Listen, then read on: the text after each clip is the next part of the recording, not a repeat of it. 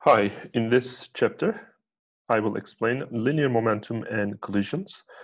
I will explain inelastic collisions and elastic collisions, and we will talk about center of mass, and we will use conservation of linear momentum. So if you remember, Elon Musk announced Cybertruck in 2019, and it was advertised that the windows would not break. But it turned out that the metal ball thrown at the window broke it. So what's the physics behind collisions? Let's learn it today. There's a nice article on Wired you can read up, a physics analysis of Tesla's shattered Cybertruck windows. And if you read the article, you will see that it explains the collisions basically with this formula. And this is momentum equals mass times speed. And we will learn about this equation in this lecture. So the impact of a child bumping into you is low. The impact of a large person bumping into you is high. So the mass is a factor of impact. Also, a child can knock you down if they run sufficiently fast enough and jump into your arms. So speed is also a factor for impact. So both mass and speed are relevant when we talk about impact. So now we can define momentum. So when we talk about impact or collisions, then it's not just the mass, not just the speed. So both are important. So we have to define something called momentum. So it will be multiplication of mass and velocity. Momentum is a vector, and that's why we have a vector sign. The direction of momentum is in the same direction as the velocity. Even though rain and hail, here's hail, have the same speed, they have the same speed when they fall from the sky. It has something to do with terminal velocity. But hail creates more impact, as you can see here, on the glass. It's broken.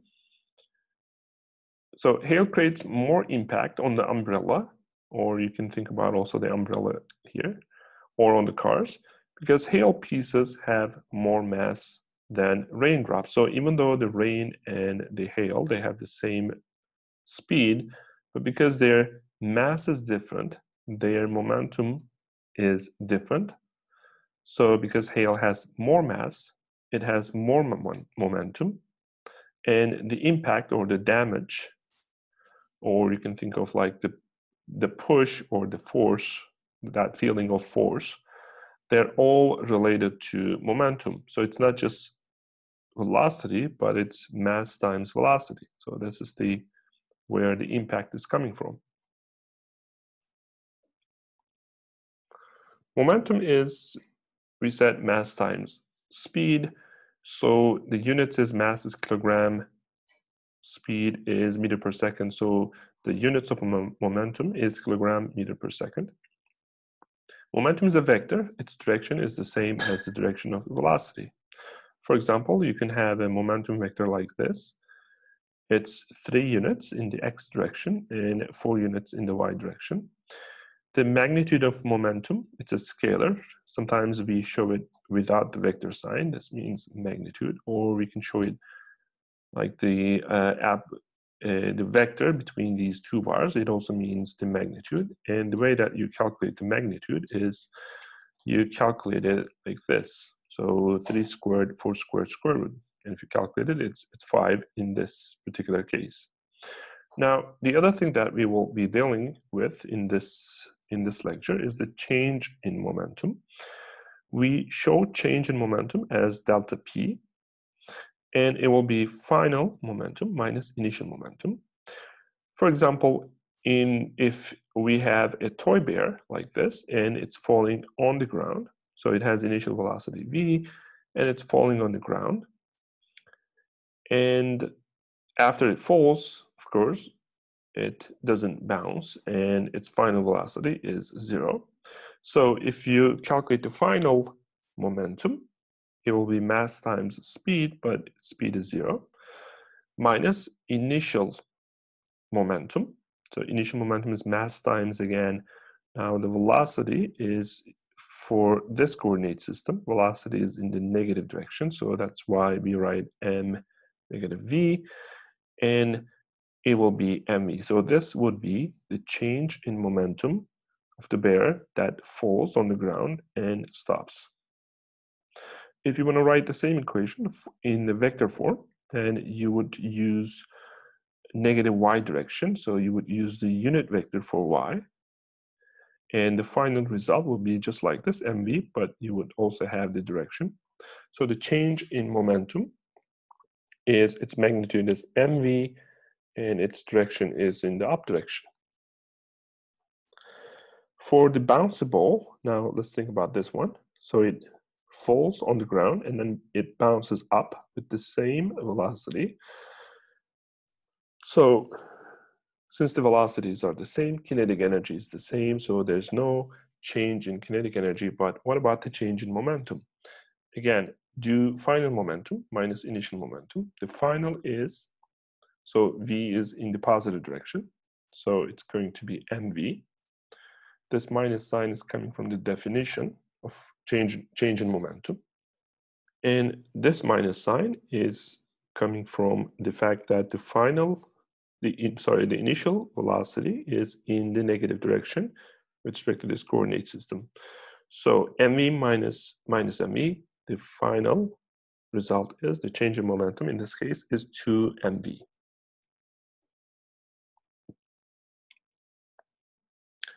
So we will relate the change in momentum to force. Now, F net equals ma.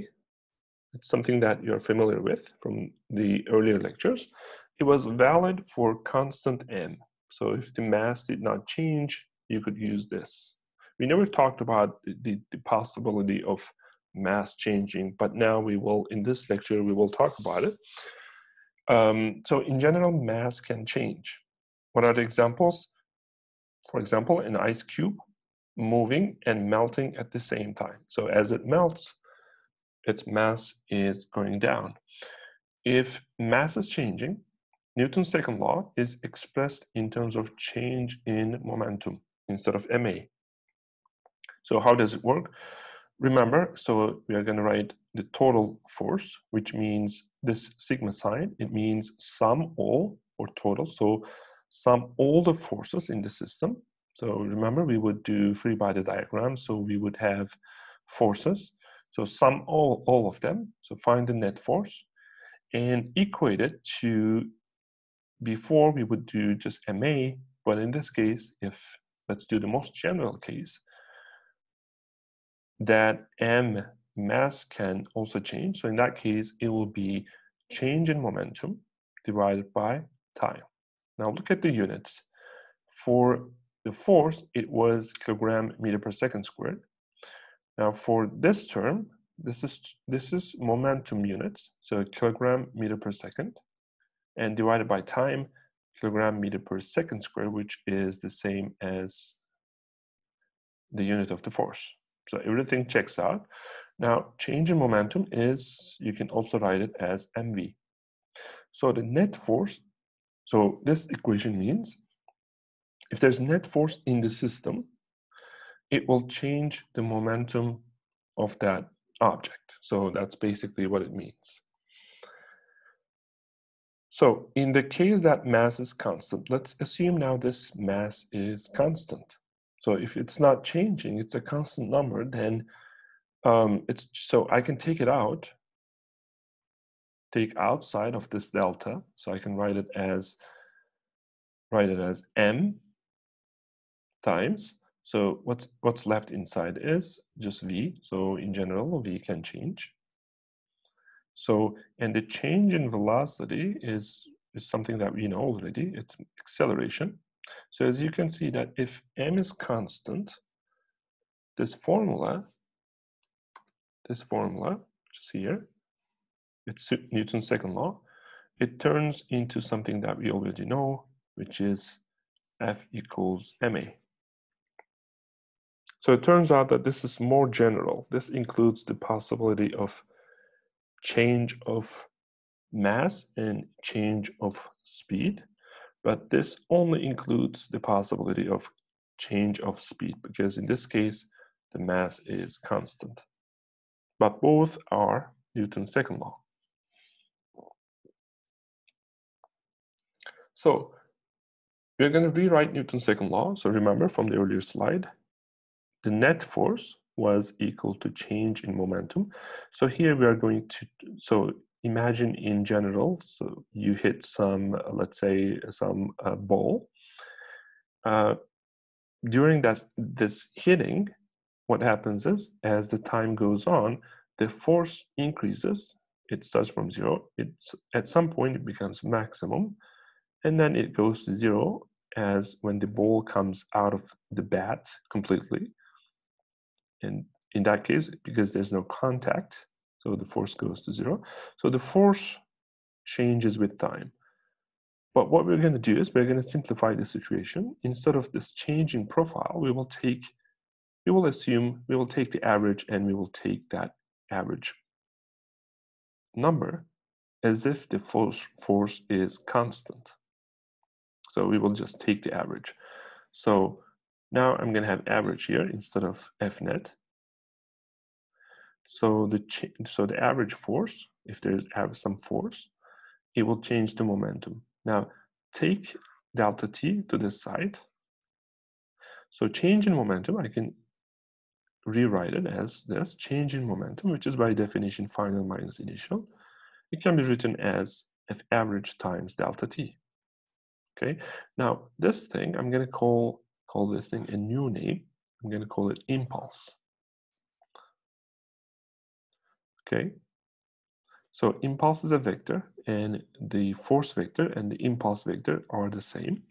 You can think of the word as roughly, it's like push. You can think of it as push. So when you hit a ball with the bat, you give it an impulse in this direction.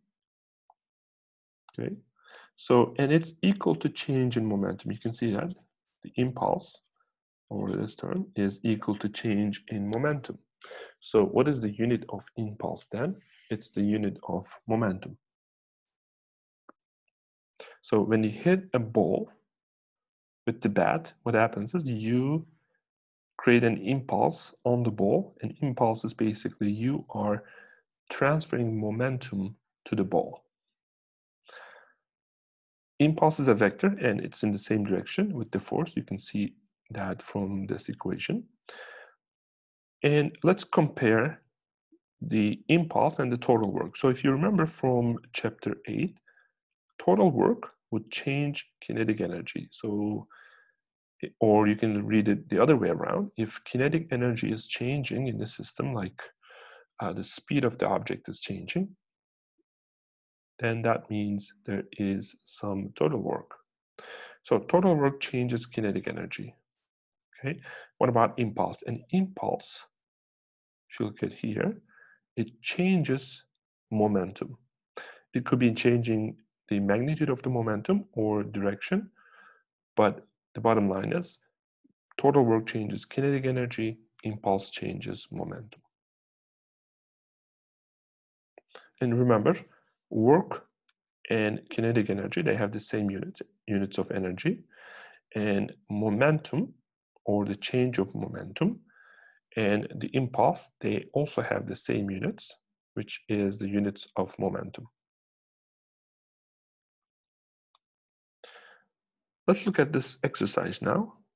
A baseball of mass 0.15 kilograms, so this has 0.15 kilogram, moves toward the batter, this person, this is the batter here, with speed 40 miles per second. So this is 40 miles per second. This is the speed. When the batter hits the ball, the bat, which is this stick, exerts an average force of 7,000 newtons for 1.3 milliseconds. When you hit a ball with this bat, of course, there is some time, And it's even less than 1 second. It's 1.3 milliseconds. It's almost 1,000th of a second. The question is, what happens to the final speed of the ball, or the final velocity of the ball? So the ball is coming with 40, and then you hit it, and the ball, maybe it's going to slow down and continue going to the left, or maybe it's going to go to the right. So we will calculate it. We will use this equation that we learned in the previous slide. Impulse is in the same direction with force. Here, force is in the positive direction, so you hit the ball this way. So the force is in the positive direction, so the impulse is also in the positive direction. That's important because that determines if you're going to use positive or negative for momentum, forces, and other things in the equations. So the coordinate system, let's choose the coordinate system. I will choose this to the right as positive. So now I'm going to write down the force, which is 7,000. Why do I use positive sign? Because the force is to the right, and I am using this coordinate system. And I'm going to multiply it by the time. So the time is 1.3. Of course, I have to convert it to seconds. And if you multiply these numbers, what you find is 9.1 Newton times second. This is same as kilogram meter per second, which is, so it's like m times v. So this is also units of momentum. Okay, so this is the impact. Sorry, this is the impulse. Now, so we calculated this part, which is 9.1 Newton second. Okay, now we can relate it to this part by using, again, this formula and find the final momenta or the final velocity. So let's write down this part. So the final momentum minus initial momentum, I can write it as mv final minus mv initial. It will be equal to this number because it is equal to impulse. So impulse 9.1 equals, mass is 0.15 kilogram, it's given in the problem, times v final minus, again, mass 0.15 times v initial. Now look at v initial. The ball is moving to the left initially. So v initial is 40, but its sign is, it comes with negative sign. Because remember, these are vectors. In fact, we can also put vector signs here and here. So we have to use minus 40. These signs are really important because they will affect the result. So you have to be careful about them. This minus sign is coming from this. It's part of the formula, the definition. But this minus sign is coming from the fact that with respect to this coordinate system, the initial velocity is to the left in the negative direction. And if you make this calculation, you find positive 20.7 meter per second. So that means the ball, the baseball, it moves now in the positive direction. So it's moving to the right with final speed 20.7 meter per second. So this is a typical question of collisions. So so there's a bat, and it gives the baseball some impulse, which ultimately changes its velocities, direction, and also the magnitude.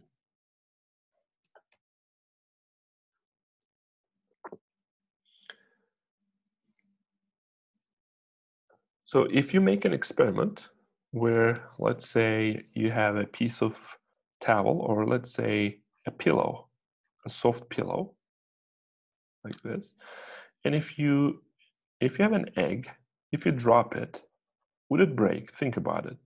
You can make that experiment if you want, or you can drop the egg on your bed. It will not break.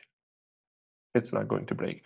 But what happens if you drop the the same egg on the table, what happens? It breaks, right?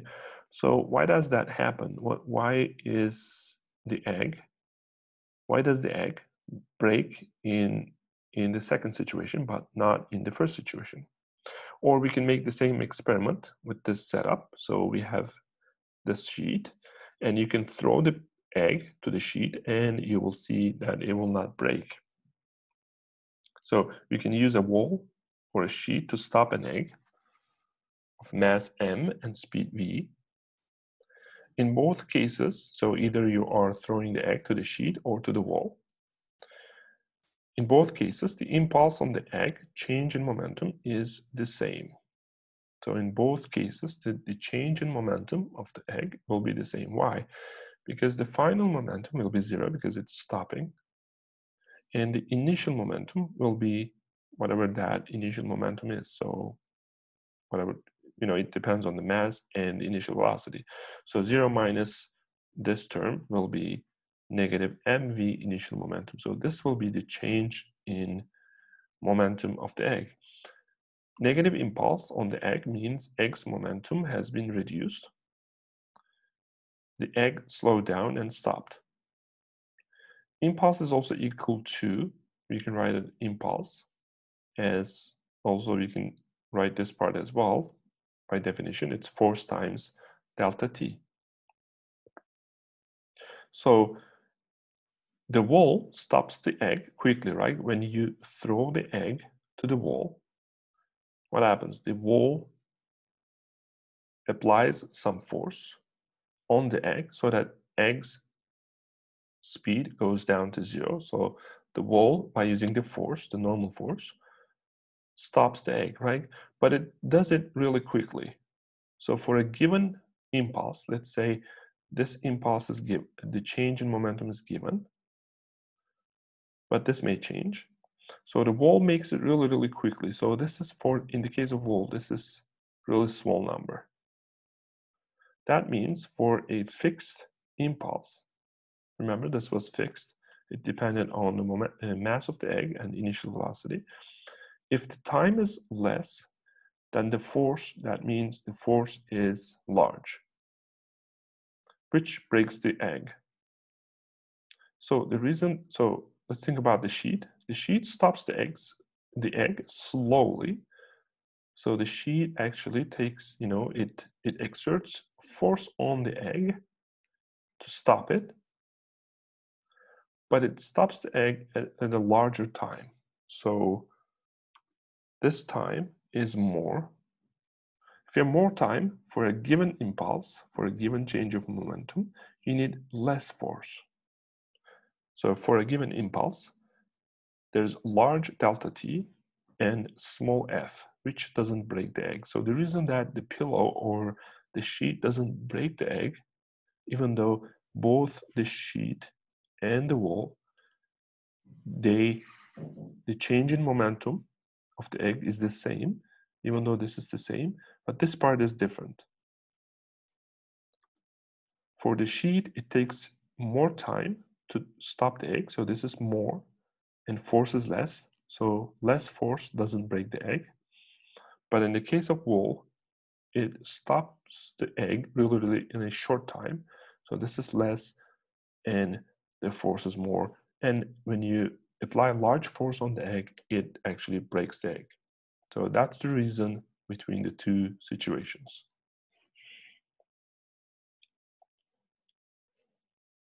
If there's an external force, F, such as a bat hitting the ball, the momentum will change. We learned about this, right? So the change in momentum, it's related to the force that the bat applies on the ball. So that average force, we said, the force changes with time. Initially, it starts from 0, it increases and then goes to 0. But let's think about it, treat it as a constant and call it average force. And change in momentum is basically that average force times the time, delta t, that the force, that the bat and the baseball are in contact. So, but what about if the force is 0? Now, if you make this side of the equation 0, so what you get is, so if this thing is 0, because if in the case that f average is 0, let's say there's no bat, the ball is, let's say, moving in this direction with some momentum, and nobody is hitting it, so this is 0. So I'm going to equate it to 0. See what happens. Then I can rewrite this equation as P final equals P initial. So that means momentum conservation, right? Initial momentum and final momentum, they're not changing because the change is now 0. So that would correspond to momentum conservation. And there's a warning, momentum is conserved. So how did I find this equation? I found it by giving f, so f average 0. So I said when this is 0, so this whole term is 0. So P final minus P initial is 0, then you get momentum conservation. What about this case? That you're hitting the baseball with a bat? Well, in this case, if average is not 0,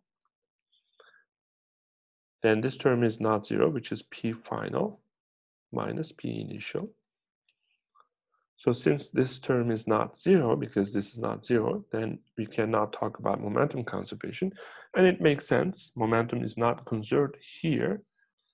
It should change because there is some impact that's given from the bat to the ball, which changes its momentum. Okay, but if we have 0 force, then the momentum is conserved. So we have this equation.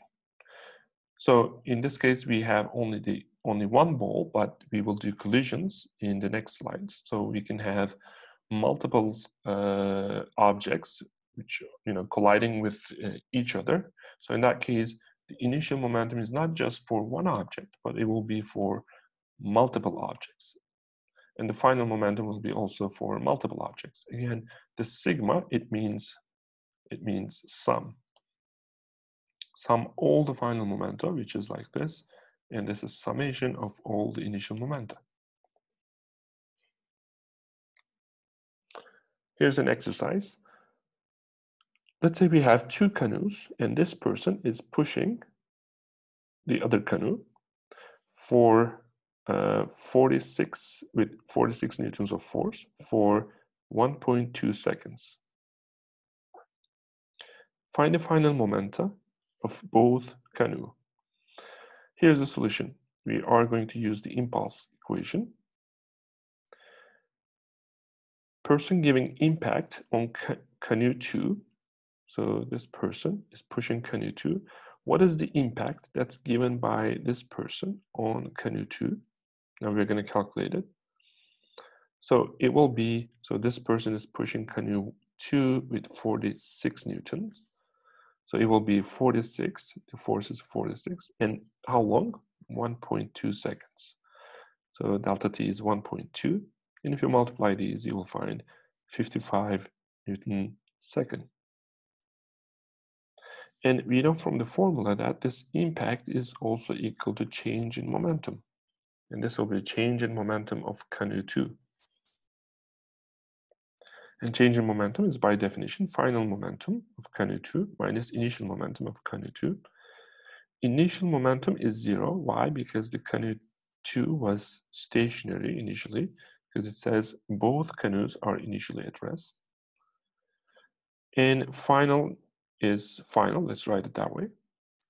So from here, what we find, if we equate these, we find final momentum of canoe 2 is positive 55 kilogram meter per second. So that means the canoe 2 goes in the positive direction, which is to the right with respect to this coordinate system, which makes sense. Now, what about the canoe 2? Now, this canoe 2 giving impact on this person. How does it happen? Well, if this person is pushing the canoe to the right, then the canoe is pushing this person's hand to the left, right? And it's this force. And from action-reaction, Newton's third law of motion, if this person pushes the canoe with 46, then the canoe 2 pushes this person with the same force in the opposite direction, which will be again 46 newtons. So let's now calculate the impact given by canoe 2 on the person. It will be the force times delta T. Now, the difference here is the force is now negative 46. It's in the negative direction. Time is again 1.2 from the problem. And we find negative 55 Newton second. And in fact, we found the same impact, except it's in the negative direction now.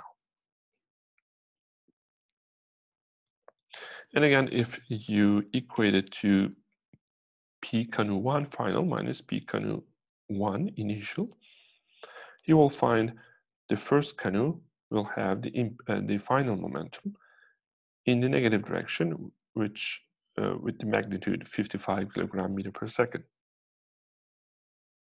So that makes sense. Initially both were stationary, and in the final situation, they have the same momentum in the opposite directions. So this has P final 1 has 55, and P final for the second canoe, it has also 55, but they are in the opposite direction. Now, is momentum conserved here? Let's see. This is our momentum conservation equation for two objects. We have canoe 1 and canoe 2. Initially, they were at rest, so 0, 0. Initial momentums are 0. The final momentums are negative 55 and positive 55. So from here, we can verify that the momentum is conserved. So momentum conservation of both canoes together is satisfied. So the total momentum, initially it was 0. Now, if you look at the total momentum finally, even though individually these have canoe 1 and canoe 2, they have some momentum in the opposite directions, but when you sum them up, and remember these are vectors, when you sum them up, it gives you 0, which is equal to initial momentum.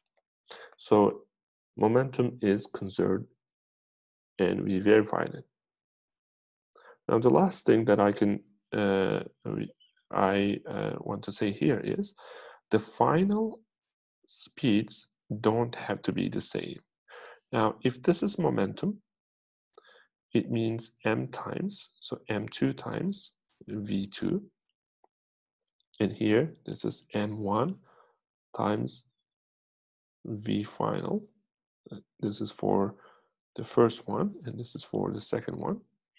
Now, since the m's are different, you can see m's are different, even though the momenta are the same, because m's are different, the velocities will be different. So M2 is 250, so this one is heavier, second canoe. So its velocity, its speed, will be smaller than the speed of canoe 1. So the speeds are different, but the final momenta, they are the same, and they're in the opposite directions.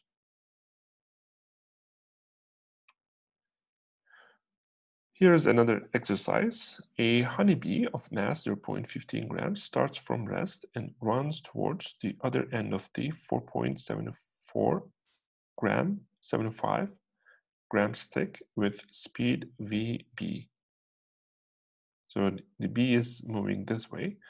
Due to momentum conservation, the stick starts to move in the opposite direction. As you can see, it's shown here. So the bee is moving to the right, and the stick is moving to the left. And that speed, the speed of the stick, is 0.12 centimeter per second. The question is, what is the velocity of the bee? So as the honeybee starts to move, so it was initially at rest, and then it starts to move, and the stick also starts to move, we can say the momentum of the honeybee and the stick individually are changing. So the momentum, because the speeds are changing, they were at rest initially and then started the motion.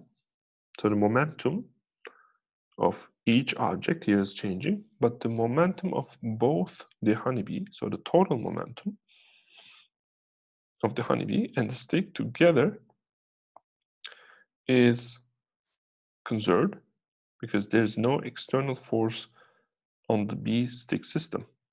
And by the way, we ignore water resistance here. So remember, the external force, we're talking about average force times delta t, it will be equal to change in momentum, which is P final minus P initial. And these are vectors. In this case, in this system, there's really no external force. Nobody is pushing the bee. So this is 0. Then from here, we find the momentum conservation, which is P final equals P initial. And let's put the summation signs as well, because we have two objects, the honeybee and the stick. So we are going to use the momentum conservation here. So what are the momenta initially for the honeybee and the stick? Well, they're 0, right? They start from rest. Initially, the speeds were 0. What about the final? So in the final case, the bee has the mass and the velocity, and the stick is moving in the negative direction with respect to this coordinate system. So to the right is positive, to the left is negative. So the momentum of the stick comes with the negative sign. So m stick times v stick. Now, if you solve for the speed of the bee, it becomes m stick v stick divided by mb. And if you plug in the numbers, you will find the speed of the bee is 3.8 centimeter per second.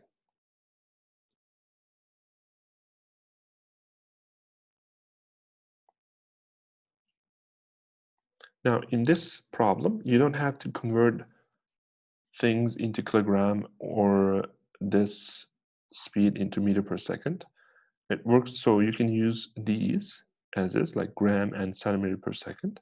That's okay because we are not really using a formula, we have an equation. So we are not really calculating energy or force or anything like that. So we just have an equation. So if you use, for example, for masses, if you use grams, those grams will cancel from each term. If you use kilograms, those kilograms will cancel. So whichever units you use, because this is an equation, there's an equality, those units will cancel. So as long as you're consistent, like using grams for all the masses or kilograms for all the masses, or using centimeter per second for all the speeds, or meter per second for all of them. So as long as you're consistent, you can use any units when you are dealing with equations, not formulas.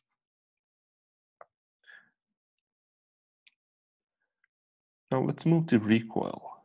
Probably you have seen and maybe even experienced this. If you fire a rifle, it will actually recoil. So after it fires, it will go back a little bit in the opposite direction to the bullet.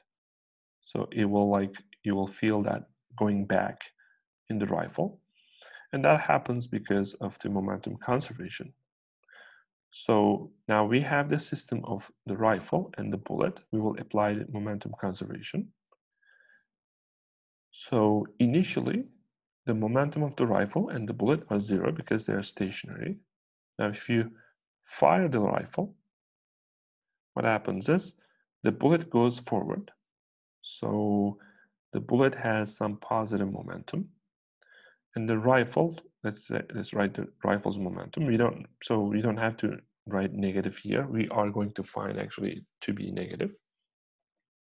So let's say we don't know initially. Now the equation will actually tell us. Now if you put this term to the other side, you can see that it goes with the negative sign to the other side of the equation. So the momentum of the rifle, negative momentum of the rifle, equals momentum of the bullet. And if you write them as mv terms, you end up with this equation. You can also put the negative sign on the other side if you want. You can also write it like VR final equals. You can put the negative sign here as well by multiplying both sides of the equation by -1. So, but these are equivalent. What this equation tells you is the rifle's velocity will be given by this equation, and it will be in the opposite direction. You can see the negative sign. That's the meaning of it. It tells you that the rifle's velocity, the recoil velocity, will be in the opposite direction to the bullet. So if the bullet is going to the right, the rifle will recoil to the back.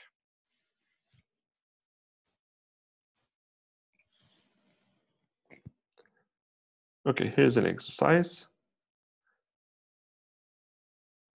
A rifle shoots a 4 gram of bullet at a speed of 900 meters per second.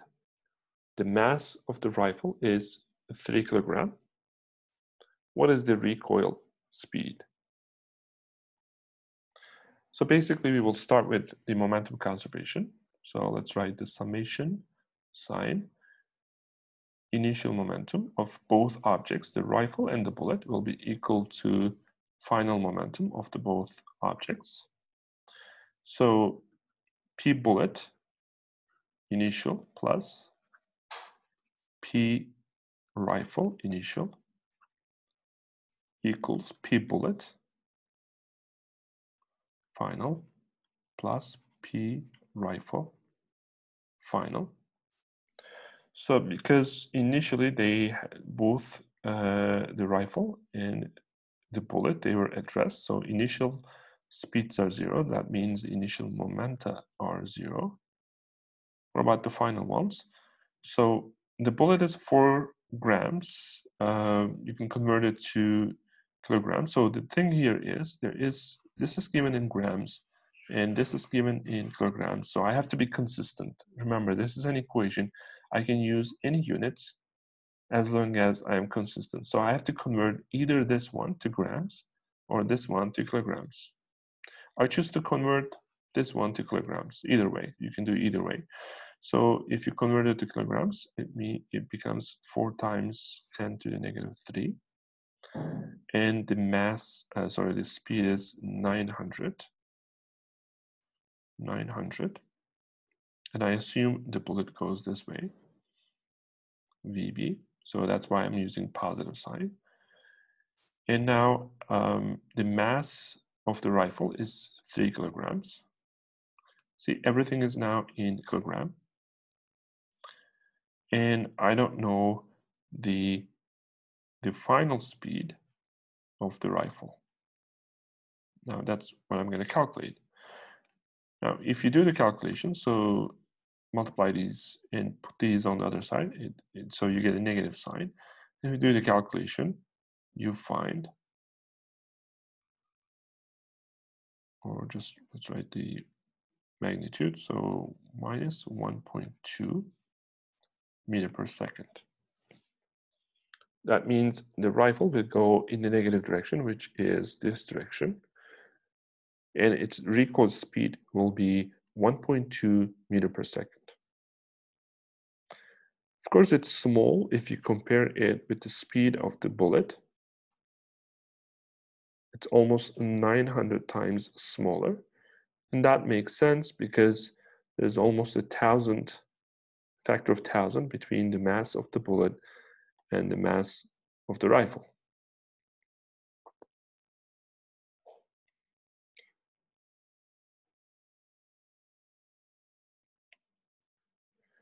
Now, you can use momentum conservation for things that break into pieces. So it doesn't have to be two things moving with respect to each other, but it could be like one object you have initially, like this one. So there is M2 and M1, and there is some spring between them, and they're tied with some string. And what happens is you cut the string, and then because of the spring force, they go in opposite directions with certain speeds. certain final speeds. You can use momentum conservation in this case as well. We will again do initial momentum equals final momentum. Initially, both are at rest, so the speeds are 0. V2 initially is 0, V1 initially is 0. If speeds are 0, momenta are also 0. Why? Because momentum is mass times speed. What about the final case? Finally, let's say this one has m1 v1, and this one has m2 negative v2 because it's in the negative direction. And if you put this term on the other side, you find m2 v2 equals m1 v1. And from here, you can also calculate the ratio of v1 divided by v2, and it will be m2 divided by m1.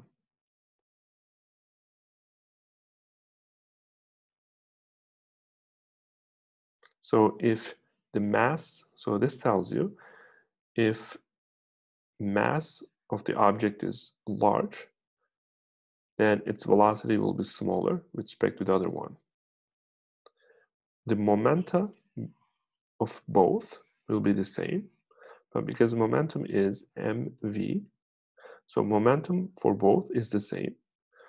But velocities, they depend on the masses, right? If the object is more massive, let's say if mass is large, then the speed of that object will be smaller with respect to the other one.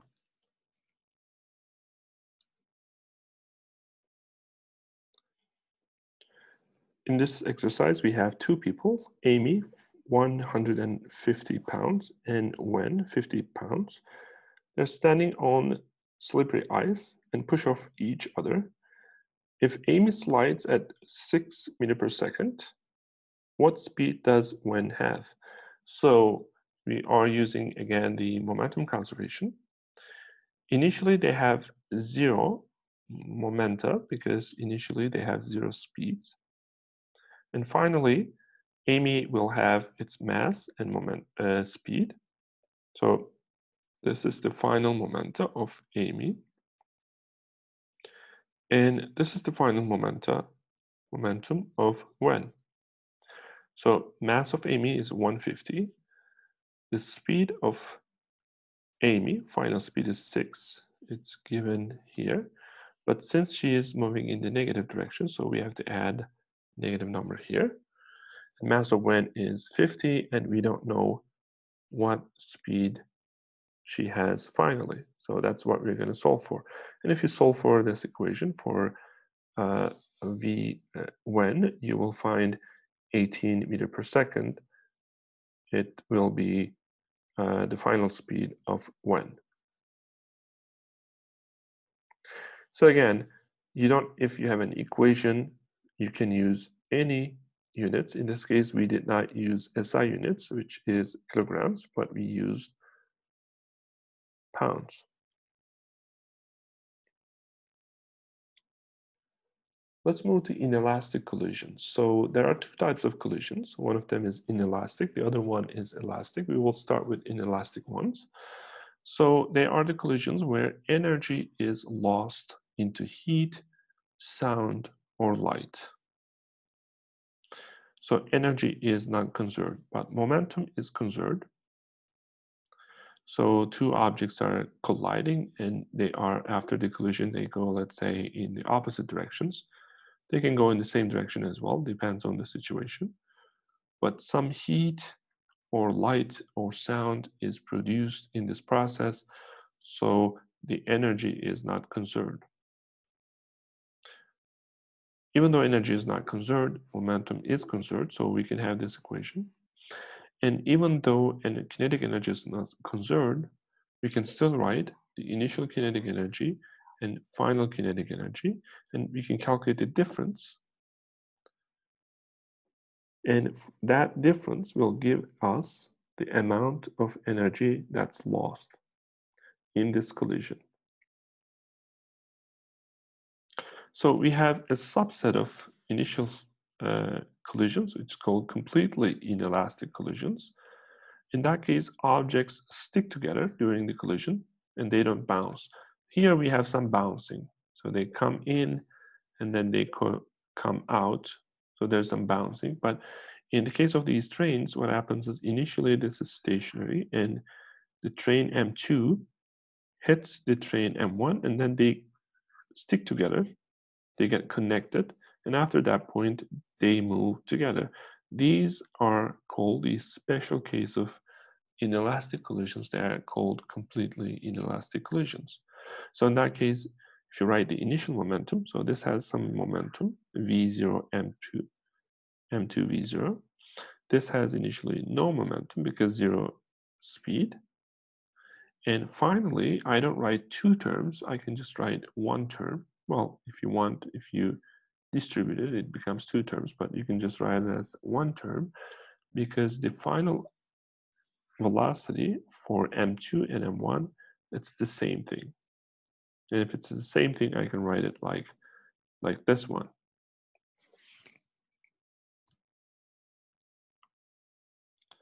And this is an exercise to completely inelastic collision. In this case, there are two players, they collide and stick together. So they will collide, they're coming with these velocities, and they have these masses, they will collide and stick together. The first part of the question is, what is their velocity immediately after the collision? We will use momentum conservation. They have their masses. This has positive speed, positive velocity, you can see here. The velocity of this one is in the opposite direction, so it comes with negative sign. Since they will stick together, so they will be like one object with mass 95 plus 111. So you can write them as like this. And since they stick together, they will move with the same final velocity. If you calculate this velocity, so a priori, we don't know after they collide if they're going to move to the right or to the left. Now this final result, it actually tells us that they will move together after the collision to the left with this speed. And it makes sense because if you look at the initial momenta, this has less mass, less speed, and the blue player, it has more speed and more mass. So the blue player has more momentum. So the final speed or the final total momentum, it's in the negative direction, which makes sense. The second part of the question is, what are their initial and final total kinetic energies? So if you write the initial kinetic energy, so it will be the kinetic energy for the first player. So it's mass and its initial speed squared. Remember, the kinetic energy is 1/2 mv squared. And this part is the initial kinetic energy for the the second player. This is the mass, 111, and this is the speed, so 4.1 squared. So this gives me the initial total kinetic energy of both players, which is 1601 joules. And what about the final? Well, final, I can calculate it like this. If you want, you can calculate it separately, like 1/2 95 0.48 squared plus 1/2 111 times 0.48 squared. That will give you the same thing, but you can calculate it this way as well, because finally after they stick together, they have one common speed. And this 0.48, remember we found it here. It was the final speed of both players after they stick together. And if you calculate, so the kinetic energy final is 23.7 joules. And the difference, it tells you how much energy is lost during the collision. So the total kinetic energy is decreased, and this is what happens in inelastic collisions. So what happened to that energy? Well, that energy, some of it went into, so when these two players, they collided, some of it went into sound. and some of it went into the vibrations in the body. So when they hit together, hit each other, collide with each other, they created some vibrations in their bodies, and those vibrations went into heat in the body, and finally that energy is lost. Okay, now in this case, we have two boxes. Again, collision. It's just like the players, but in this case, the second box, it has zero initial speed. So, but we are using the same equation. So this box comes in and hits the second box. Initially, this has the speed of 10 meters per second. What is the final speed after the collision? So what is the initial momentum? This has no momentum. This has momentum 10 times m. This is the momentum. And what is the final momentum? Now they stick together. It says in the problem, they stick together and move together with the common speed, v final. So I'm going to write it like this. If you want, you can write it as separately like this, v final, but it's the same thing, v final. So you have 2m here. If you cancel m's, so v final becomes just 5. Now what's interesting here is it's a special situation where you have identical, so two objects with the same mass. They don't have to be identical, but their masses are identical. What happens if they stick together? The final velocity becomes just half of the initial velocity of the block that was moving. So it's just a special case. Of course, if the masses were different, then you wouldn't find 5, but it will be some different number.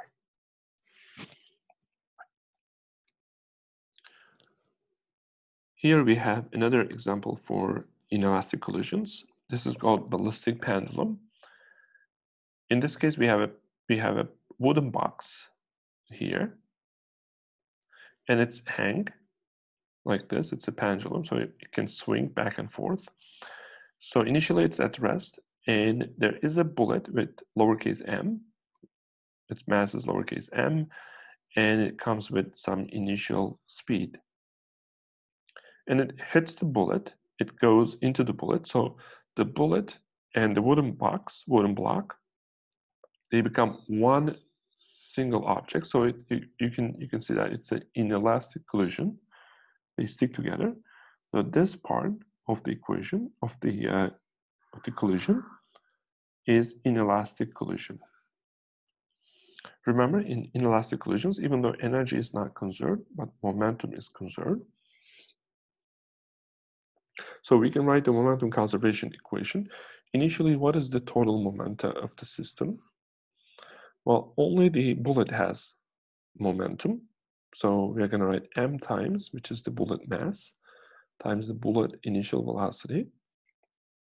And finally, because they stick together, we're going to use the total mass, and they have the common velocity. Let's call it v final. So if you solve for v final, it becomes mv0 divided by uppercase m plus lowercase m. Now let's move to the second part of the problem. In the second part, what happens is because of that impact that's coming from the bullet, this pendulum swings up and stops at this point momentarily. Of course, it goes back down. The question here is, what is this height? So how high can it go with the impact that's coming from the bullet? Now, in this part of the problem, there's no collision. The collision happened in the first part. Here, it's just going up. So it starts with some initial kinetic energy. The question is, how high can it go? In this part of the problem, we have to use the notion that the mechanical energy, which is kinetic plus potential energy, is conserved. So, and we will use this to find the height. So initial kinetic energy plus initial potential energy, this goes back to chapter 8, will be equal to final kinetic energy plus final potential energy. Initial kinetic energy of the system is, so they're moving together, so I can write 1/2 m, uppercase M plus lowercase m, times they have this common speed, v final. And here, let me choose this point. Let me put my coordinate system at this point, x, y. So in this case, at this level, potential becomes 0. Remember, potential energy is U equals mg. In this case, well, let's write it this way, U equals g, y. But here at this level, y is 0, so the potential energy will be 0. At the top, it will stop momentarily, so the kinetic energy will be 0. And the potential energy will be, by using this formula, lowercase m, uppercase m, g, h. Now these two terms, they cancel. And we can solve for h here, so it will be 1/2 v final squared divided by g. And now take this v final from the earlier calculation and plug it into here. And the final result is this. So this height, how high this goes up, it depends on g, the masses of the wooden block and the bullet, and also the initial speed of the bullet.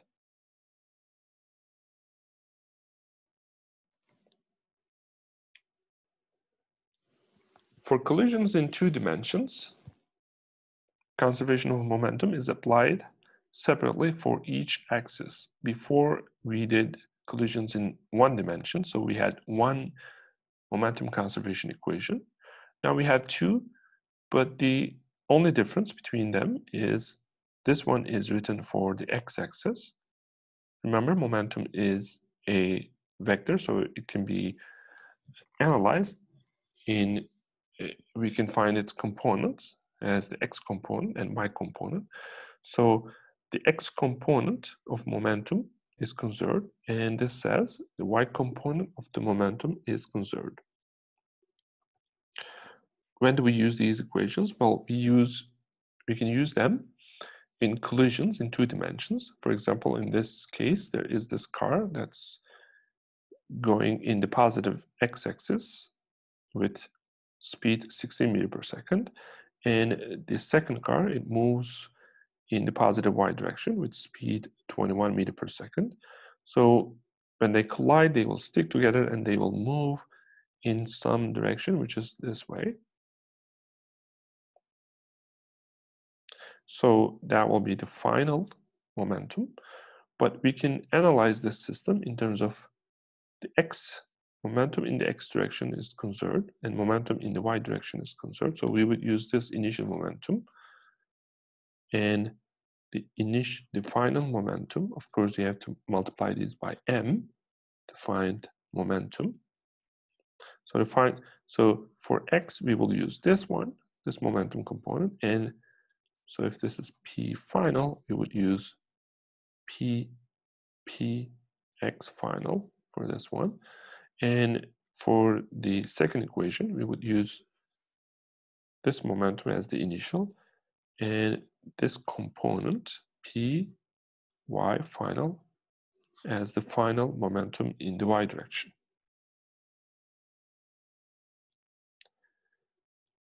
Let's talk about elastic collisions now. So in elastic collisions, energy is conserved, so there's no energy lost into heat, sound, or light. And momentum is also conserved in any kind of collision. So momentum is conserved both in elastic and inelastic. For momentum conservation, we have this equation that we are already familiar from the earlier slides. And for energy conservation now, we have this equality. We didn't have this equality in the previous slides where we dealt with inelastic collisions, but here in elastic collisions, we have also the initial energy is equal to final energy. Of course, if you have two objects, you usually have another term here, but in this case, we have initially just this has energy and momentum. This doesn't have anything. So that's why initially we only wrote one term, which is for this one. So what's happening here? This object, so initially this has no speed, so it doesn't have no momentum. So let's say P equals 0 and kinetic energy equals 0.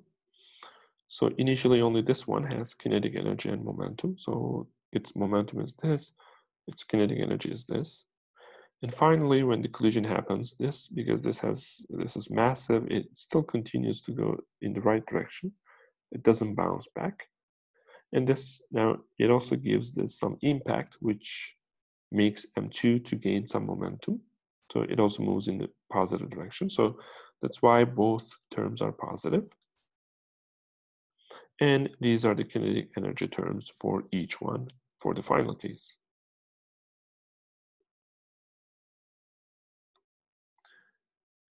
We can talk about these three special cases in elastic collisions. The first one is if the masses are the same. So you have MM, and this comes with V0. It's interesting. What happens is, after the collision, now this stops, and the second one, which was initially had 0 velocity, now it moves with speed V0. This actually happens when you play pool or billiard. If the billiard ball hits the other billiard ball just in the middle, exactly in the middle, and because they have the same mass, the one that had initial speed, it stops and the other one starts moving.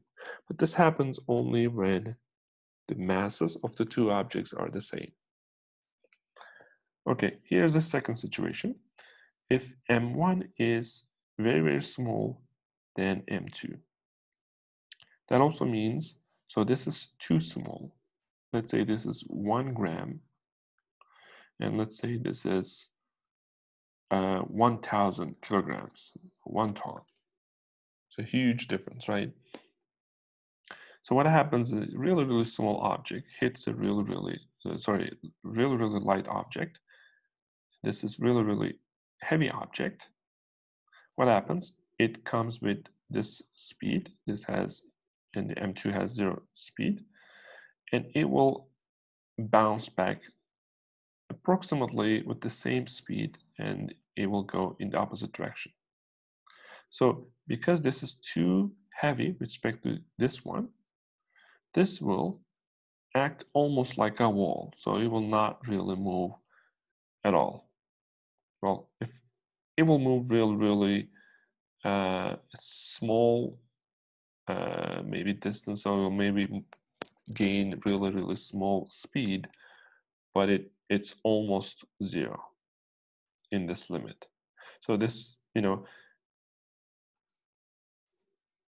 if M1 divided by M2, if this goes to almost 0, just like in this case, remember we said M1 is too small than M2, so this limit would go to, when at the limit that this ratio goes to 0, then the final velocity of this one will be 0. I'm talking about the limit now. And the final speed of this one would be the initial speed, but completely in the opposite direction. So it's almost like a ball hitting the wall and bouncing back with the same speed. Now here's the third situation. In this case, M1 is really heavy, let's say 1,000 kilogram, and M2 is really light, 1 gram.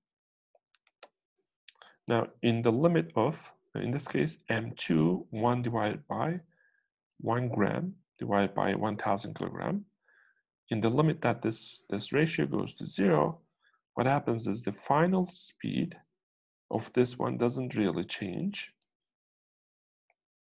And the final speed of this one, the light one, it becomes 2v0.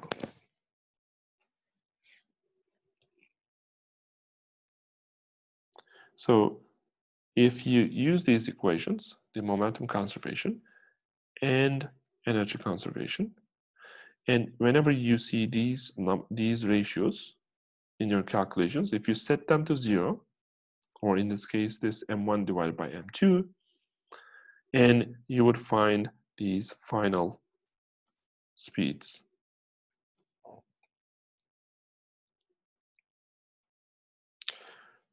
Now, let's talk about elastic collisions in 2 dimensions. We said if you have 2-dimensional collisions, elastic or inelastic, you will have momentum conservation for each axis. But in elastic collisions, in addition to these momentum conservations, you will also have kinetic energy conservation. So in this problem, in this game, this object slides and comes and hits the green one.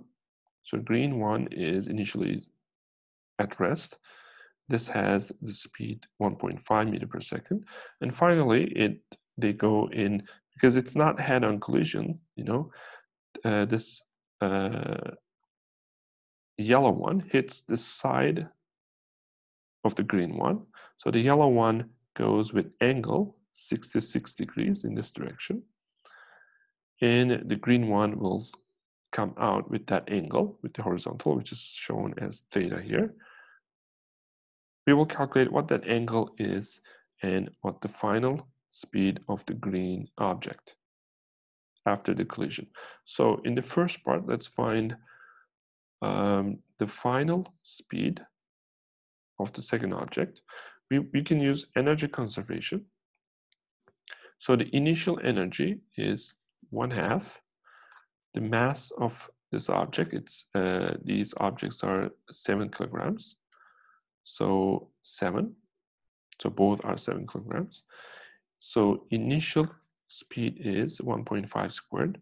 The second one has no kinetic energy because it has no speed. And the final kinetic energies, I will use these velocities. Of course, I don't know the velocity of the green one, so I will just use the variable. And if you solve this equation, you will find the green one is coming out with velocity 1.37 meter per second.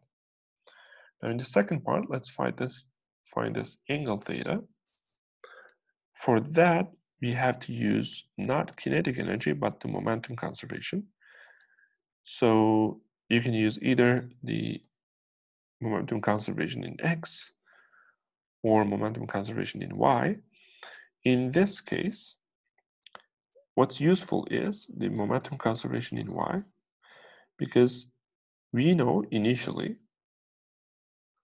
the momentum in the Y direction is 0. If you want, you can also use this one too, but I'm going to use the second one. So initially, there's no momentum in the Y direction, right? Even though the first object, the yellow one, the yellow object, it has some momentum, but it's purely in the X direction. So initially, objects are not moving in the Y direction, right? So that's why we have 0 for both objects initially. What about final? Finally, this has the momentum. So if you calculate this component, so it's going to be sine 66, and this is the velocity, and this is the mass. So P is mass, which is 7, times velocity 0.61. And to calculate this, I have to multiply P by sine 66 degrees. So that's what I have here. Now this is the momentum for the first one. What about the second object? The y component of its momentum is again mass times now the speed we calculated in the previous step, which is here, times sine theta. It will give me this this component, but it has to come with negative sign because this direction is negative direction. Now from here, what I find is sine theta equals 0.4. And if you take the inverse of both sides, so I will find sine inverse 0.4 is equal to 24 degrees. As you can see, in the first part, I used energy conservation, and in the second part, I used momentum conservation. You can use either one depending on the problem.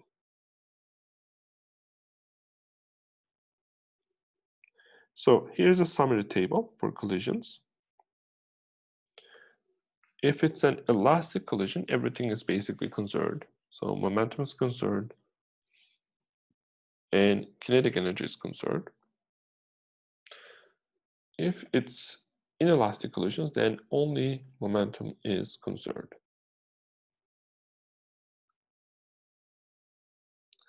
Okay, now we move to systems with changing mass.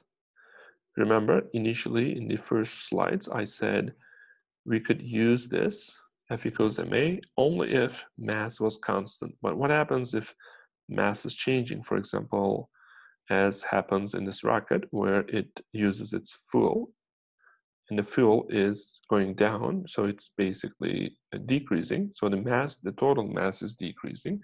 So in this case, I cannot use F equals ma, but I can use F equals delta P divided by delta T, and delta P is mv delta T.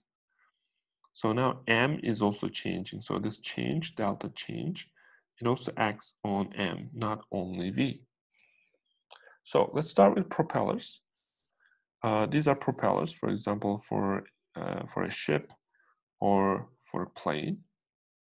Propellers push the water, in the case of ship, or air, in the case of the plane, backwards so that the ship or airplane is propelled forward.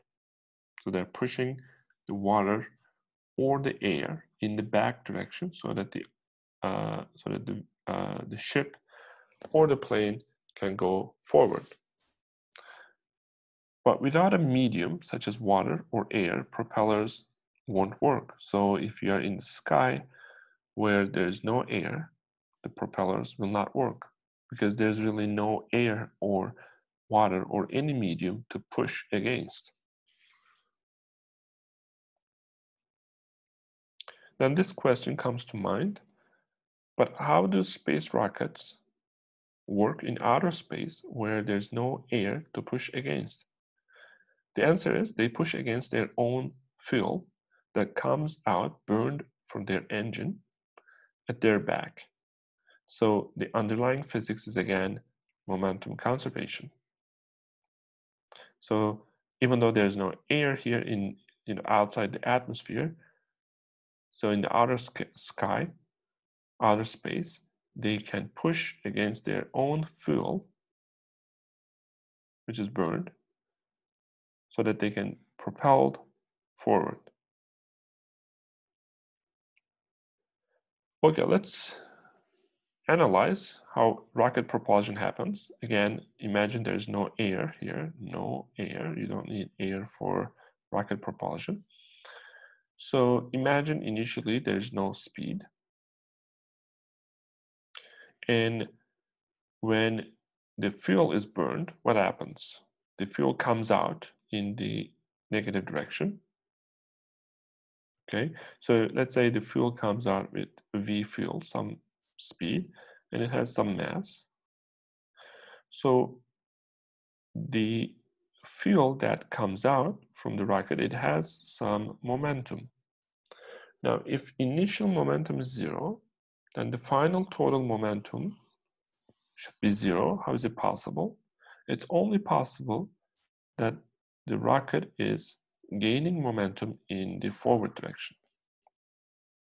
So that's the idea behind rocket propulsion.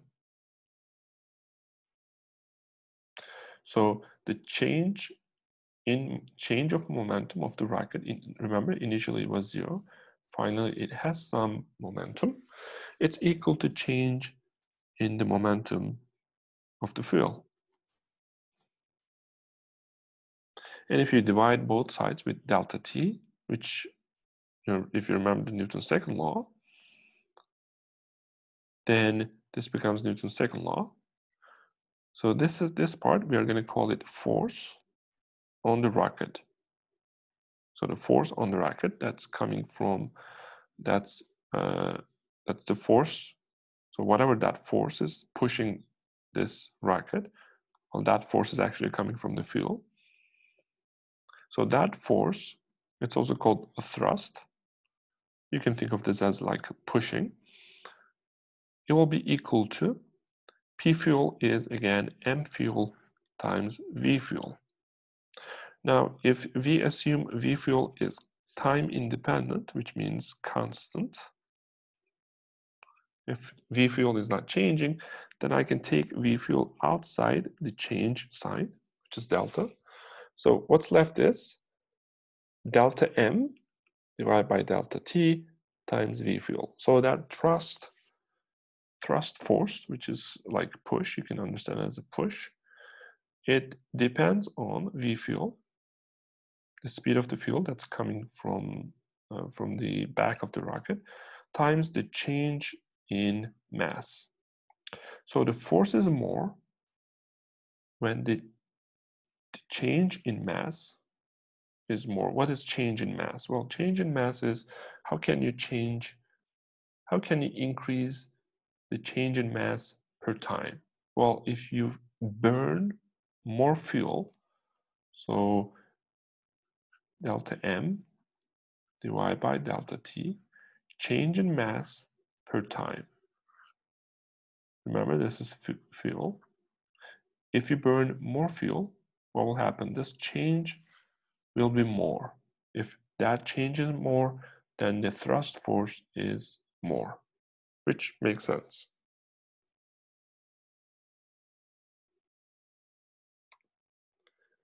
Okay, in this exercise, this is just like the rocket, but in this case, we have a wagon, we have a kid in the wagon, and the kid is throwing rocks in the opposite direction so that it can be propelled in the forward direction.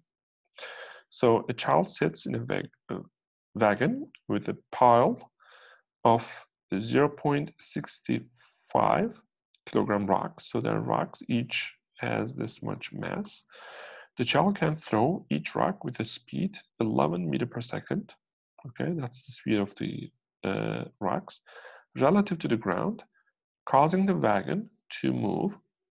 How many rocks must the child throw per minute to maintain a constant speed against a 3.4 Newton force of friction? So the wagon has some friction, so let's show it in the opposite direction. F friction. So this is friction. The only way that the kid and the wagon move forward with, let's say, speed V wagon with constant speed, the only way for that is to have some force of thrust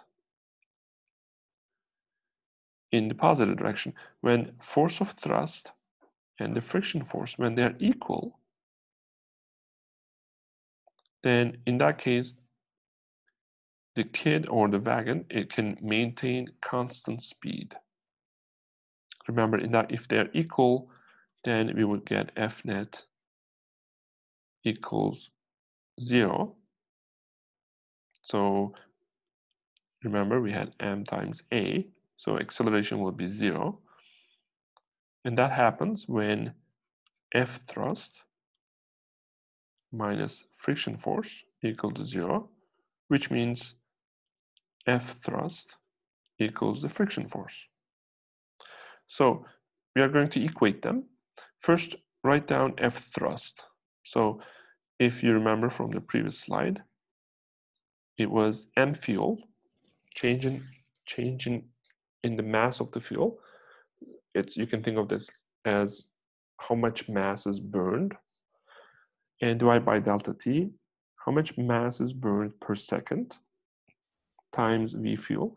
In this case, the fuel is the rock. So it's not really gas or oils or jet fuel. It's rock in this case.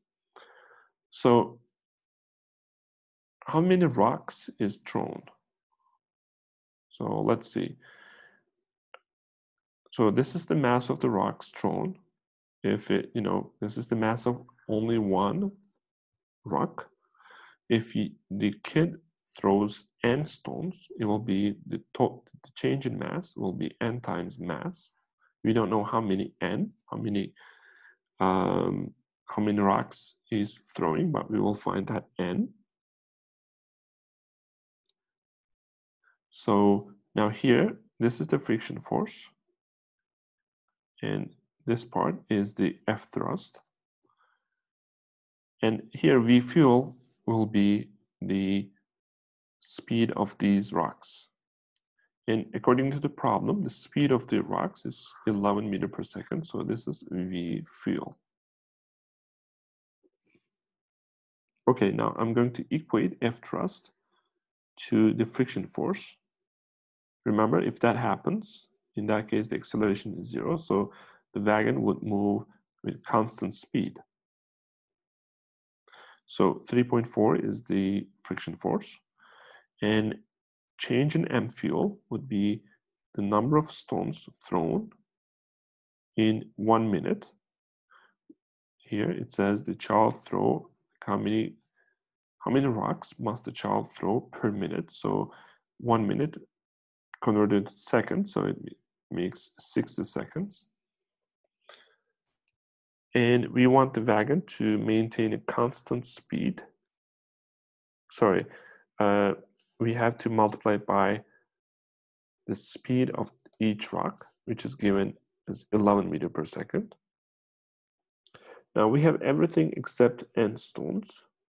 And if you calculate, if you solve for n stones, you find it to be 29.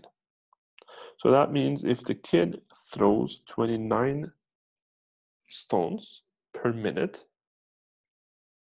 so it approximately makes 1 stone in every 2 seconds. If the kid does that, then the wagon and the kid, they can maintain a constant speed in the forward direction.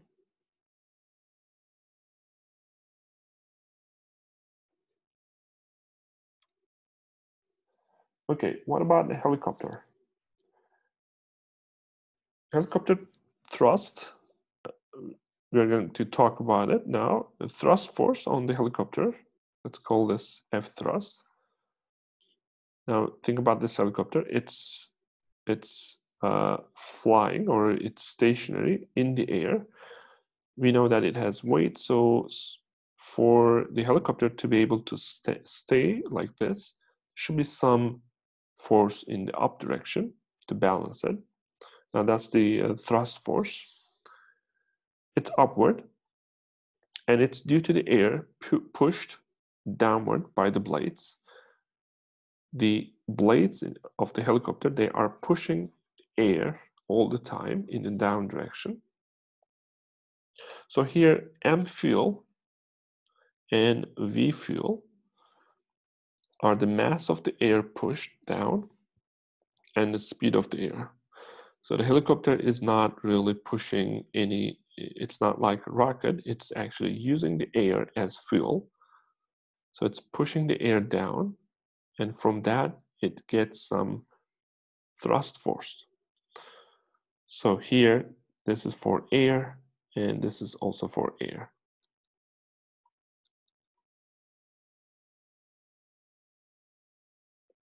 In the previous example, M fuel, the mass of the fuel, was the mass of the stones thrown by the kid. In this case, it's the mass of the air.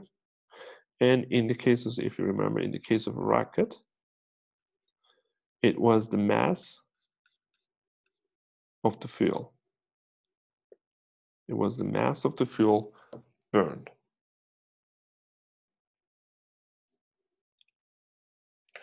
Let's move to center of mass. Center of mass, we are going to abbreviate it as CM, or it's also called center of gravity, same thing. The center of mass of a system is the point where the system can be hung so that it will be balanced. So if you have a heavier mass and lighter mass, the center of mass will be close to the heavier one. If the masses are the same, then it will be in the middle. For a book, it will be somewhere in the book, in the middle, or for a bowling ball, it will be again in the middle. For Lifebuoy, it's going to be in the middle somewhere, like this. So these are the center of mass points. For a human body, it's somewhere around the belly. The center of mass is somewhere around the belly. So how do you calculate the position of the center of mass? Well, we have two formulas for them. The position, remember these are positions, in the x direction and in the y direction, they are given by these formulas. If you compare these, the only difference is x positions and y positions. So in the numerator, you multiply each piece of mass by their x coordinates and divided by the total mass. For the y coordinate, the cm means center of mass, not centimeters, so center of mass. In the y case, you are multiplying each mass by their y coordinates and again divide by the total mass. So let's say we have this system, these three masses. So the coordinate system, you choose it, right? You put it anywhere. So you can put it like this if you want, or you can put it like this. It's up to you. So in this case here, I put it like this. This is the origin. Now I'm going to write the coordinates of these masses. So for this one, the x coordinate is 0.12 and the y coordinate is 0. So the first thing that I write is x. The second thing that I write is the y coordinate. For this one, the x coordinate is 0.4 and the y coordinate is 0 because it's on the x-axis. And finally, for this mass, the x coordinate is 0 and the y coordinate is 0.18. Okay, let's calculate the center of mass. It will be somewhere here. What are the coordinates? What are the x coordinate and the y coordinate for the center of mass? So this point is x, center of mass, and this point is y, center of mass. Okay, let's just calculate the x coordinate of the center of mass. So I start with this mass. So I write its mass 2.5 and I write its x coordinate. Now if you look at here, its x coordinate is 0.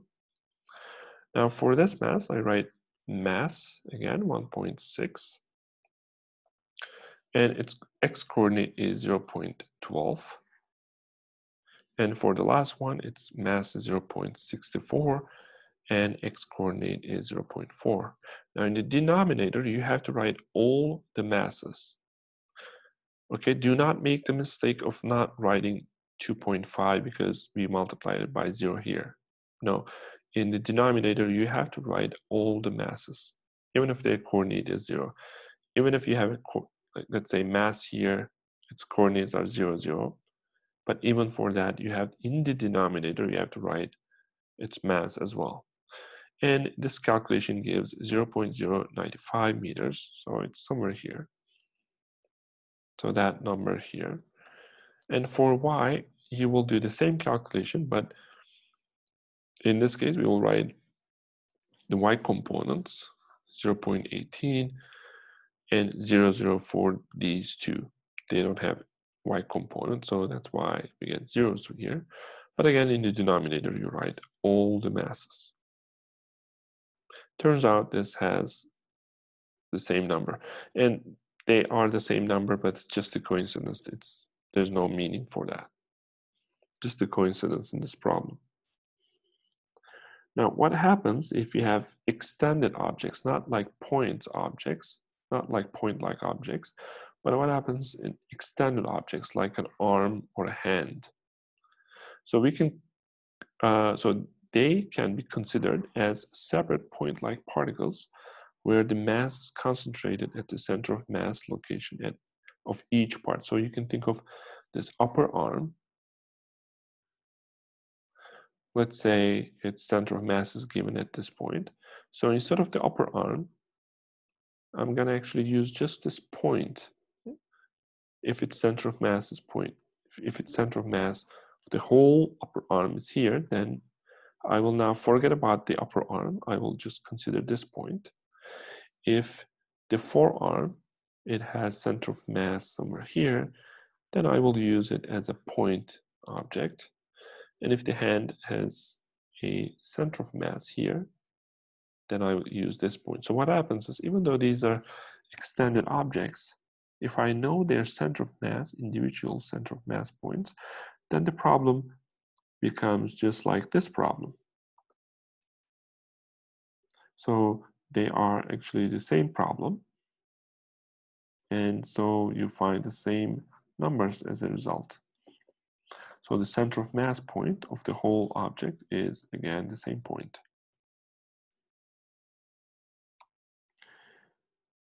Now, if you have such an object, let's say if you leave this object, what will happen? It will tip over like this. Why is this happening? Now, let's talk about this concept, the points of support. This object is getting support from all the points here, here, here, but the rightmost and the leftmost points, they're called points of support. So the upper part, it has center of mass here. The lower part, it has center of mass here. The center of mass of the whole object will be somewhere in between on this line. So for this problem, for this figure, it's given here. So the weight is here. So there's a force in this direction. Now look at the points of support. The weight is outside, not in between, but outside the points of support. So that will lead to tipping over. So this object will tip over like this. Objects tip over since the center of mass falls. The center of mass is falling. See, it was here, now it's down here. That's the reason of tipping over. It's gravity. Tip over happens if the center of mass is outside the left or right points of support. So left point of support, right point of support. As you can see, the weight is outside, so it will tip over. Now look at this figure here. The center of mass is given here. Now look at the points of support. This one and this one. The center of mass is in between these points of support, so this will not tip over. Now look at this human. Okay, if you bend like this, your back goes a little bit, your bottom goes a little bit to the back, so that this center of mass point, your center of mass point, goes in between the points of support. So if you're like this, because your center of mass is in between your toe and the heel, you will not tip over, you will not fall. But you can try one thing. Let's say, now you can pause the video and try this. Let's say there's a wall, and put your heel, so this is your leg like this, this is your foot, and this is your heel right on the wall, and this is your foot. Okay, this is the ground. Now try to bend like this and see what happens. So you can pause the video here and come back. Now if you tried, you have I'm sure you fell. The reason is that if you are here, if there's a wall, you cannot push your bottom to the back. So you will be more like your bottom your back will be more like this, and you will be more like this. Your head will be here. And if you are like this, what happens is your center of mass becomes somewhere here maybe. So it's outside these points of support. This is the weight, and that's the reason that you fall. But of course, if there's no wall, you can do this and you will not tip over. Okay, in this exercise, the question is how much the potential energy decreases after the tip over. So initially, the object is held like this, and then you release it and it tips over on the ground. So basically this point comes to the ground. The answer is after tipping over, the change in potential energy of the object is basically it will be this change, right? So let's say initially this point is 0 potential energy, initial. No, this is final. And this is, let's say, initial. If this point, if you take this point, this level to be 0, this is going to be mgh. This is initial. So the change in potential energy will be U final minus U initial. What is the final? 0. What is the initial? mgh. So as you can see, the change is negative mgh. So negative change means the potential energy decreased by mgh. And as you can see, I calculated the potential energy of this extended object with respect to its center of mass points. So when you have an extended object like this, you can calculate its potential energy with respect to the center of mass point. So you can have also setups like these. So there's this disk and there's this extra weight attached. So there's this extra weight. Now the disk has some center. So if you have only just the yellow disk, it has center of mass in the middle, right at the center point. So its center of mass will be here. But if you add another disk here, extra weight, now this disk has center of mass at the middle. Now you have, so let's do it this way. So the larger disk has center of mass at the center of the disk. The purple one has center of mass at the center. Now the total center of mass will be in between, somewhere in between. Here it's shown as this point. Now because this point is to the right of the center, so where's the point of contact or point of support? It's for the disk there's only one. We don't have two. Remember, if you had an object like this, we had two support points. And if the center of mass fell between these points, we would say it would not tip over. But in this case, in the case of the disk, there's only one point of support. So center of mass is outside the point of support. So this will turn to the right. So, but if you have a setup like this, so it will turn until it moves to this position.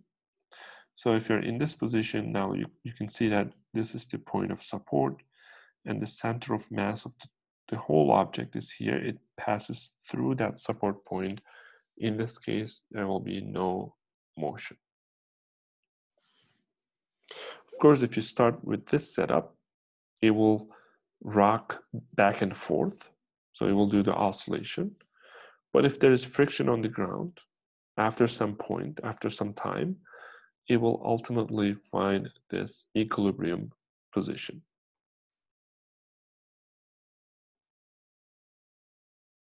So center of mass wants to fall just like any other object. And I'm sure you have seen these balancing forks or the balancing birds. This is also related to center of mass. So all of us, we were amazed by this when we were kids, and in fact, I'm still amazed by this. But you can explain this, why this is not tipping over or falling down in this direction. The reason is there's actually heavy mass here and heavy mass here. So it's produced in a way that, carefully calculated, in a way that the center of mass falls exactly this point. So because center of mass is at this point, it would not actually tip over. The same thing with the forks. If you think about they're extended objects, maybe the center of mass of this one is here, and the center of mass of this one is here. So when the total center of mass, maybe it's here, when it corresponds to the point where the with this point, with this the point where the glass and the toothpick is in contact, which is here. When the center of mass corresponds to this point, then you get the balance in this setup. So again, these examples are related to center of mass. Okay, so now in this exercise, it says, find the horizontal position of the center of mass. Let's say this is in balance. So we will find the center of mass. Where is it? What is the coordinate of the center of mass with respect to this given coordinate system? Now, what we're going to do is we're going to take, so these are extended objects, but I can take their mass as concentrated at the center of mass point. So for each one, it's going to be in the middle. I assume they're homogeneous. So these are center of mass of each individual brick. Now let's start with the first one. The center of mass of the coordinate of the first one is, now the whole thing is L. So this distance becomes L divided by 2. So with respect to this coordinate system, the coordinate of the first brick is L divided by 2, and its mass is M. Now, what about the coordinate of the second brick? Its x coordinate, the x coordinate of the center of mass is, if you look at it here, it's actually L. This distance is actually the distance of the length of the brick, which is L. Now multiply it by M in the numerator, but in the denominator, I just put their masses. Now finally, what is the center of mass point? What is the coordinate of the center of mass of this final brick? So now, if you look at the figure, so this part is L divided by 2. So from here to here, it's L divided by 2. And here it's given in the problem as L divided by 4. So this part is from here to here, it's L divided by 4. And from here to here, it's L divided by 2. So this distance is L divided by 2. So we have to add all of these, L divided by 2, L divided by 4, L divided by 2. These two makes L. So L plus L divided by 4. It becomes 5L divided by 4. So the coordinate, x coordinate of this point is 5L divided by 4. Now this calculation gives the coordinate of the center of mass is as 11 divided by 12L. Now where's that point? If you look at this number is not, it's smaller than L, right? If it was L, we would say the center of mass of this whole system will be somewhere on this line. It will be here if it was L, but it's smaller than L. So it's more like this point. So the center of mass of the whole setup is at this point. Now here, the blocks will remain in balance as the center of mass is not horizontally out of the 2 points of support. What are the points of support here? It's here, the left one, and the right one is here. If the center of mass point is not exactly L, which is this point, but less than it, it's somewhere here, and you can see that it falls in between the support points, so we can say it will be in balance. So this will not collapse or tip over. So it will be in balance.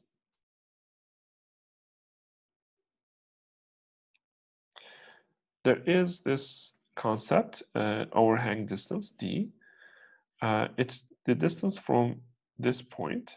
In this case, let's say you put several bricks on top of each other, and the overhang distance is defined as from this point to this point, the tip of the last brick or any object. So now this D, it can be arbitrarily large by using more and more blocks. So you can use, if you want, you can make this 1 meter. You can make it 5 meters, and there is a way, if you put them, if you calculate where each block or the object should be put. So if the center of mass of the final setup is somewhere, if it doesn't pass this point, so let's say if it's somewhere behind this line, as we calculated in the previous problem, let's say somewhere here, it will not tip over. But it's interesting that you can arbitrarily make this D large by adding more and more blocks, given that you always calculate carefully. You add the blocks carefully so that the center of mass is always behind this line. In fact, this has been tested on one of these episodes of Mythbusters. You can watch it online. It's on YouTube, The Leaning Tower of Liar. And they made this, and so they're basically adding some wood planks, like really thin, on top of each other, and it stays in balance.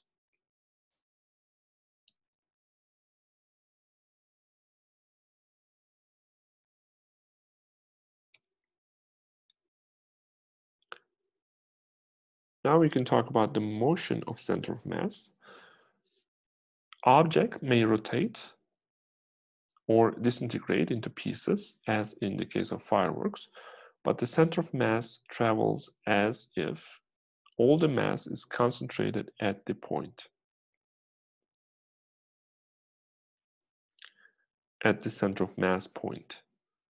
So you can think of this hammer, it's thrown. Now it makes really complicated motion. It's thrown, it's moving up and down, and then it's also rotating. But if you look at the motion of the center of mass, its center of mass is close to this iron part. The center of mass is actually following the projectile motion. Remember, if you throw any object, like a point-like object, it will follow a parabolic curve. We call this projectile motion. So that trajectory, if you look at the trajectory, this object, the center of mass is, even though it also rotates during the motion, but the center of mass, the motion of the center of mass, is projectile motion. As if this object, everything, all the mass is concentrated at the same point. And the same thing happens with the fireworks. You throw the fireworks, you fire it, it goes up. So This is its trajectory, it's projectile motion, it's a parabola. So at some point, the fireworks disintegrates into many pieces. So look at the pieces here. Look at the pieces here. But if you find the center of mass of these pieces at any point, that center of mass will fall on that trajectory, on that parabola. So that's the meaning of the sentence. If the center of mass is, if it was initially stationary, which means not moving, like this bomb here, so before the explosion, it will stay so. The center of mass will be, after the explosion, even though these fragments are moving in opposite directions, but if you calculate, so you know the masses, at any point you will know their coordinates, because you know if you multiply time with these velocities, you will know their positions. If you calculate the center of mass, you will find the center of mass to be at the same point all the times. If the center of mass was initially moving on a path, as we talked about here with the fireworks, it will continue moving on that path even though the object may rotate or explode. So here is the example of rotation with the hammer, and with the fireworks, it's the example of explosion. But as I said, at any point, if you calculate the center of mass, it will fall on this parabola because it's making the center of mass itself is making projectile motion. Okay, that's end of this video. So I'll see you in the next lecture.